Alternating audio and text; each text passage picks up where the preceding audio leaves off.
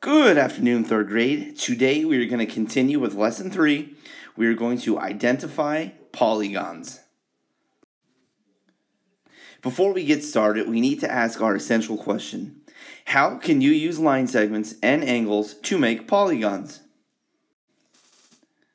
Our vocabulary will incorporate some new and old terms. The first one is going to be polygon, side, triangle, quadrilateral, pentagon, hexagon, octagon, and decagon. Now we will have a mnemonic device for this lesson. This is like a saying or a trick, and it will help us remember something easily. Our mnemonic device for this lesson will be the queen pays half off. This will stand for triangle, quadrilateral, pentagon, hexagon, and octagon. A polygon is a closed plane shape, and if we remember, plane shapes are flat. And it is also made up of straight line segments, and they meet at endpoints. A side is each line segment in a polygon. A triangle has 3 sides and 3 angles. A quadrilateral has 4 sides and 4 angles. A pentagon has 5 sides and 5 angles. A hexagon has 6 sides and 6 angles. An octagon has 8 sides and 8 angles. A decagon has 10 sides and 10 angles. Now, let's unlock this problem. A polygon is a closed plane shape that is made up of line segments that meet at their endpoints. Each line segment in a polygon is a side. Which words describe these shapes? How about plane shape? Is our object or our shape flat? The answer is yes. So this is a plane shape. How about open shape? Is our shape open or is it closed? Our shape is closed. And do we have any curved paths? Nope, we do not have any curved paths. Our lines are straight. So since we don't have curved paths, we have line segments. Our shape is a polygon because it is closed. It has line segments, and it is a plane shape. Let's unlock this problem. Some traffic signs are in the shape of polygons. A deer crossing sign is in the shape of which polygon?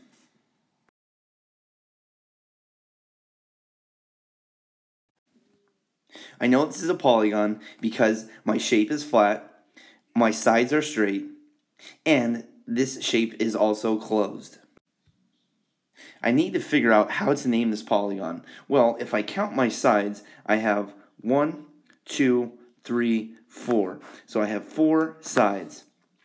I know that that is going to be a quadrilateral. So this shape is a quadrilateral. Let's take a look at this shape. It's in the shape of a weird capital D. This shape is not a polygon, but I don't know why it's not a polygon. So let's try to figure this out. Well, to get started, I know that polygons are plane shapes. I know that polygons need to be closed. And I know that polygons need to have line segments, straight line segments. But one thing that polygons should not have are curved paths. So my shape is not a polygon because it has curved paths. See this curve right here? That is not a polygon. For this shape, in order for us to figure out what it actually is, we have to find out how many sides and how many angles it has. So first, let's figure out how many sides the shape has. We have 1, 2, 3, 4, 5, 6. So I know I have 6 sides. Same thing for angles. Let's figure it out. Let's count them. 2, 4, 5, 6. So I have 6 angles. Now, what type of polygon has 6 sides and 6 angles? If you can't remember, I would flip back in my packet and see what I can figure out. I know that a shape that has 6 sides and 6 angles is a hexagon.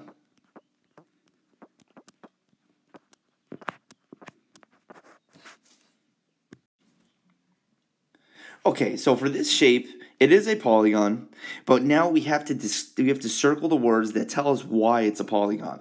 So let's start with the easiest task first. How many sides does this shape have? This should be jumping out at you and saying, I'm a quadrilateral.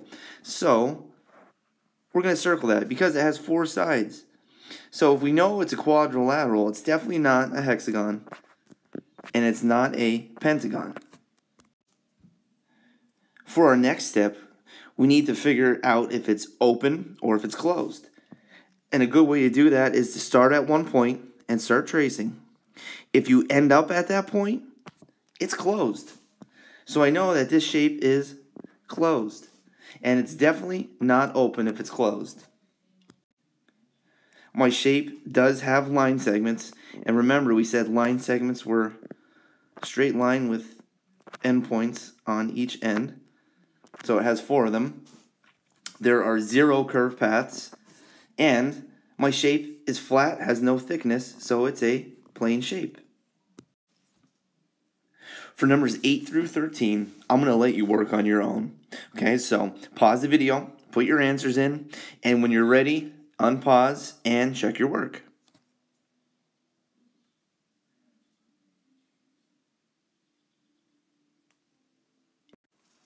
If you're at this point, then that means you're ready to go. So let's take a look. Number 8. Is it a polygon? Yes or no? This shape for number 8 is not a polygon. Now, the reason why it's not a polygon is because it is round. Polygons are not round. Number 9. Polygon, yes or no? The answer to that $64 million question is no. It's not a polygon because it's still open. That's not closed. So that is not a polygon. Number 10. That is a polygon because all the line segments are straight, it's closed, and it's flat. So 10 is a polygon. For 11, 12, and 13, we're going to name this polygon by figuring out how many sides and angles that each one of them have. So 11, we have 4 sides, 4 angles. For 12, we have 5 sides and 5 angles. And 13, we have 10 sides and 10 angles. So to name these, for 11, it's a quadrilateral. I'm going to write quad because it's kind of hard to write on this. For 12, we have a pentagon. For 13, we have a decagon.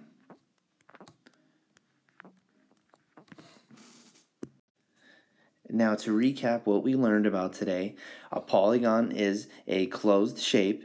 It is made up of straight line segments, and it is a flat shape.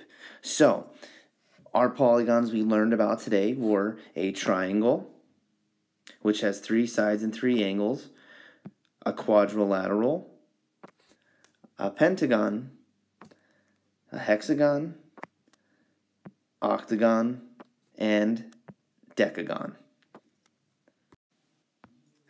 Congratulations, 3rd grade. You survived. You made it to the end of the lesson. Make sure your name is on everything, and bring it back tomorrow.